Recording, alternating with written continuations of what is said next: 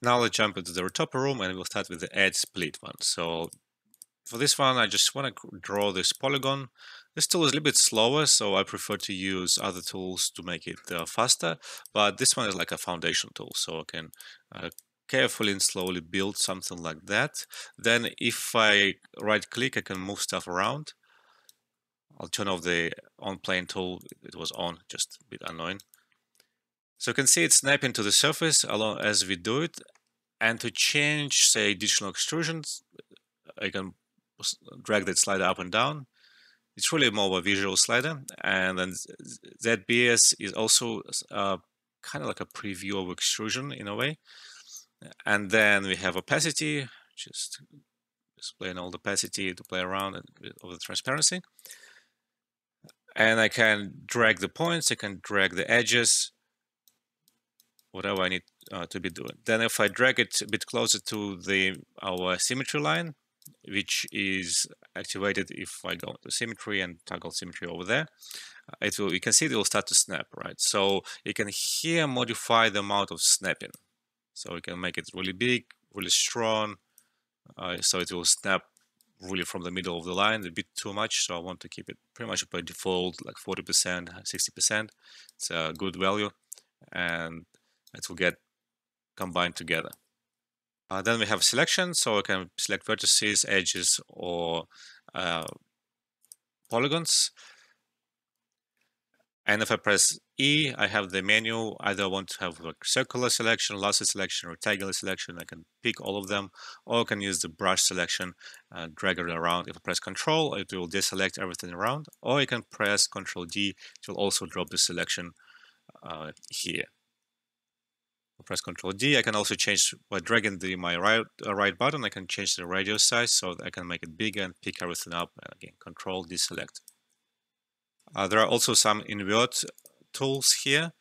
You can essentially put your own hotkeys, and hotkeys in every separate room, they belong to that room. So you can have non-overlapping hotkeys in sculpting. Say D will stay for a few other options than in Retopo room. So make sure you make your hotkeys to speed up your workflow. And press Control D. So select the transform. It's pretty much you're selecting, and then you can move stuff around, rotate it, and scale it if you want to. Pretty self-explanatory. Also, if you press right-click, you can you have all of these options to expand selection, to contract selection. Comes, for example, really handy if you go into select pass and press Ctrl D to deselect. Select pass is like an intelligent pass tool. It can go even through dirty geometry. If you have only triangles, angles, it will pick it up and try to create a path. And then I can left click drag it or right click remove a point. And then if I click Enter, it will create a selection, and then I click Shift right click here for the menu. Can go, say, bevel and create a little path that's been beveled across, which is great. You can create some complicated geometry right there. Then we have Quartz Tool. If you click on the edge, then it allows you to kind of draw these polygons out. Helpful for some manual fixes. Still, I would normally use points to polygons tool more than Quartz. You can see sometimes it doesn't snap well, like it was happening here. To fix that, I have to go into Add Split and I have to change the radius of the brush, right? So here, I'm going a bit bigger and right-click, dragging it around, so it will snap eventually. Okay, now it got snapped and combined together. I can do this, so it will snap. Finally, we made it to points and polygons. I can create a point, just click, click, click, and then right click to fill them all up. If I go Control, it will create edge loop. And super quick way of creating your geometry.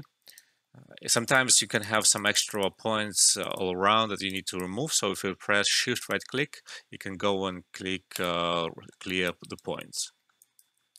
At the top, you can also see some of the tools, tool options that you can modify.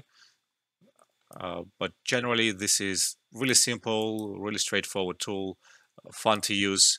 Usually, one thing to kind of understand, it will always try to create this point in the middle.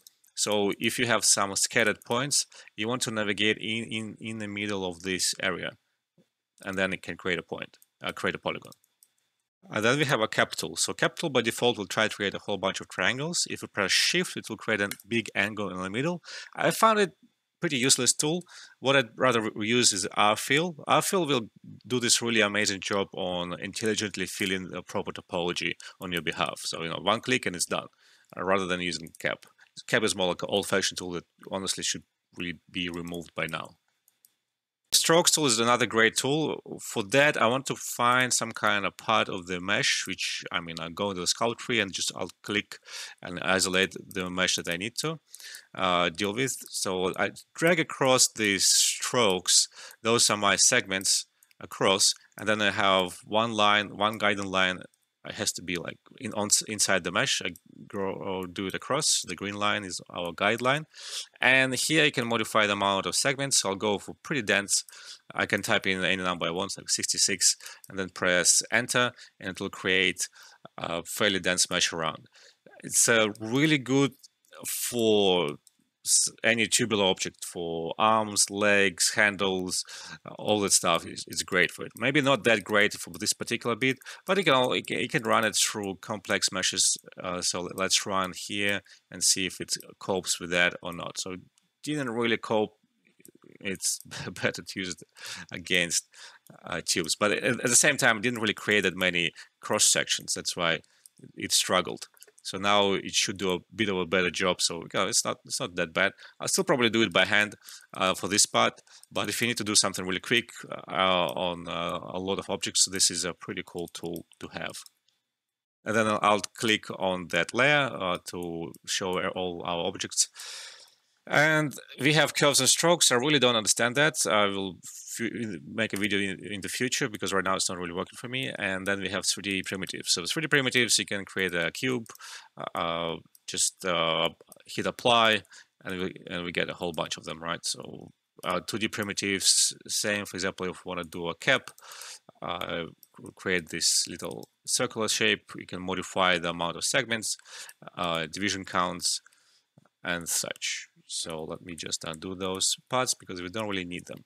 So then we have a knife tool. A knife tool is pretty cool. So knife tool allows you to create this support edge loop. So if I go pick it in the middle and across and hit enter, you can see it created a support edge here. So you want to use it in a mindful manner. You don't want, and now it's kind of snaps to all kind of stuff. So I want to make the radius of the brush smaller. Hit enter, we create it.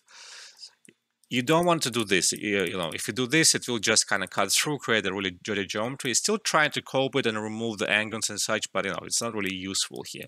So let me just remove, and there you go. It's a great tool for smart edge loop adding. Smart Retopo is a great tool that deserves a separate video because it can be super powerful, especially say like I'm doing here in a vehicle. It can do it. Can be like a breeze, so wait for the next video. The spline tool, it will work if you have a selection. So we need to pick a selection here. So go click on somewhere here, a couple polygons, maybe one more. Then I click on the spline tool, and now if I just click around, it's our kind of lever. So I can use this to extrude and move this around to create a bridge. I can modify the segments quantity, hit enter. It will try to then finish the whole bridge down to the surface. Again, we can create pretty complex surfaces with that, and it's really easy and intuitive to use. It's just a gizmo. You can put it around and modify. And let me undo all that stuff. Then we have the free extrude. Again, I want to pick something else. I want to pick some of these polygons. Go free extrude and just drag it out. Click enter, drag it out. Click enter, drag it out. So you can see there is something going on in the middle just because of the mirror snapping. It starts to really break apart the extrusion process. But otherwise, It's pretty straightforward extrusion. You really want to put a hotkey there on those some of these buttons, because that will then obviously speed you up a lot more. Free moving is pretty much the same as select and transform, so there's not much stuff to talk about. You can just free move the polygons. Make joints is more for 3D printing. I don't really see a point of it to be there for topology, so we can just disregard that particular button.